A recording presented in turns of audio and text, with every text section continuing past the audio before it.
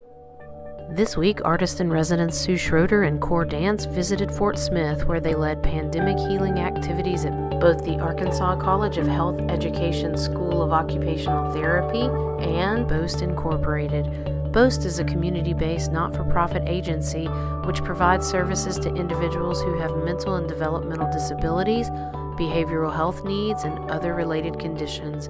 These flags and stories are a testament to their healing through the arts. I'm thankful for both for being my family and my dad, because I have no one left. Two of my uncles during COVID. I just wish for hope and pray for everyone to be happy and to be free.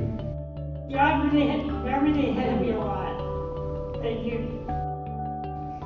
I did the flag of unity. The reason why we need unity in this country is because of all the hate and bigotry that's happened in this country. And we need to learn to love each other no matter the circumstance that we come from. I love you guys. The house, the house, I've been kidding. Thank you. Thank you for Bost and everybody else. Thank you. That's what my flag means to me, is about family and who we lost during the pandemic. These are my brothers, and I love them with all my heart.